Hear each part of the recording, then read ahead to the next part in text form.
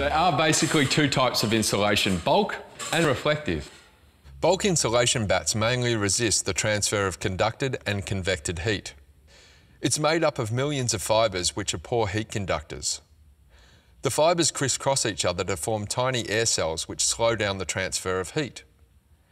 Reflective wraps, or membranes as they are increasingly becoming known, mainly resist radiant heat flow, but also offer a barrier to the outside elements. They work together. The reflective insulation helps keep the house cool and acts as a second skin to the cladding and roof.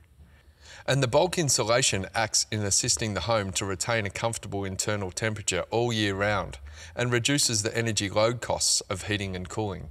To achieve our 8-star rating, we're going for the most cost-efficient but effective insulation solution. A sarking membrane without a reflective surface helps keep the weather and dust out and can assist as a moisture barrier. In the CSR house, we've chosen a reflective membrane that provides us with an added benefit of increased thermal efficiency. Now that's worth doing.